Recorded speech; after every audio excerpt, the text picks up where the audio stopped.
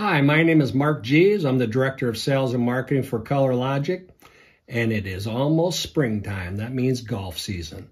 And nothing better than to promote your company with a little 3-pack of golf balls printed with the Ricoh C7200 on a metallic substrate with CMYK. Look at the patterns in the background. So that's the Color Logic aspect, the colors. And the fact that this is a metallic substrate, we have 55 shades of gold using the metallic substrate in this case, and we can create all these embellishments. Plus, how would you add the metallic into the golf ball? That's our image effects. So again, no golf balls today, but Ricoh's done a great job. And who would ever thought that you could take the Ricoh and produce this kind of packaging?